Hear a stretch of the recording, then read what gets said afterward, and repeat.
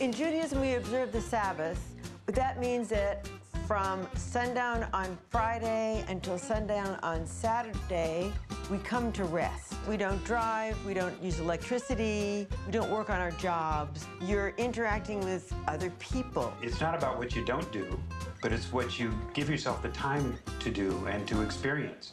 So, what do we gotta do when we get home? Cooking, cleaning. Yeah, I gotta do some homework. What's that noise?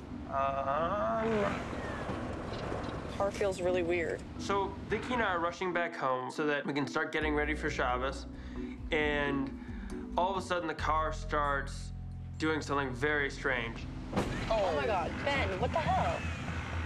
I asked Ben what's going on. He's not telling me, but I know that his car is just breaking down right before Shabbat on a Friday afternoon. I'm getting nauseous. Ben, there's obviously something wrong.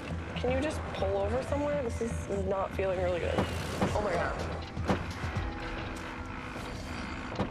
Okay, just stop, just stop. Can't believe this is happening again. I'm sick and tired of this car. I know. I'm so frustrated because I've been telling Ben we need a new car, and I don't know if Ben really doesn't see that or if he's just being stubborn. I just see this as a car which should continue to be used until it is rendered useless. I just don't understand why that's so much to ask for. I really don't.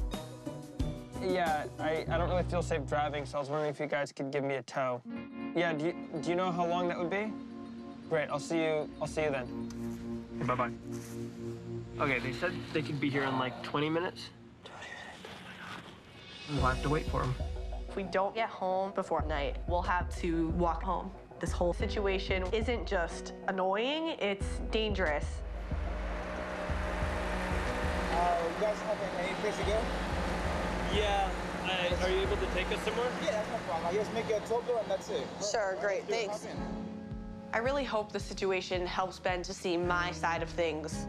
Ben loves to save money anywhere that he can, but I'm not sure he gets it. Sometimes trying to spend the least amount of money possible can actually end up costing a lot more money.